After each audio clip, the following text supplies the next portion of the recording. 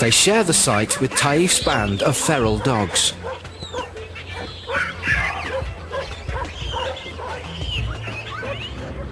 The drive to start a family can certainly be a powerful one, but could it explain a strange behaviour? As well as baby snatching, other surprise kidnappings go on here at Taif. Male baboons kidnap puppies.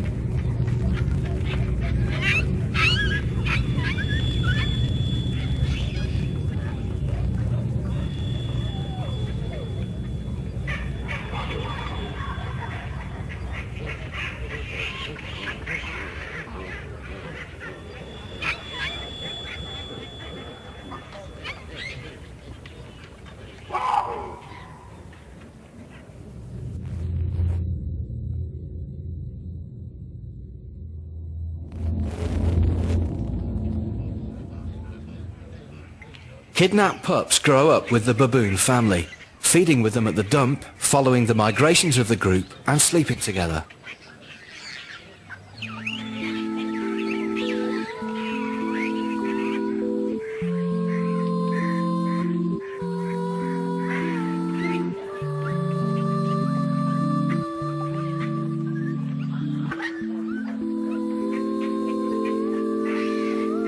Baboons even groom and play with the dogs, a sure sign they've been accepted by a male and his harem, as these primates only groom family members.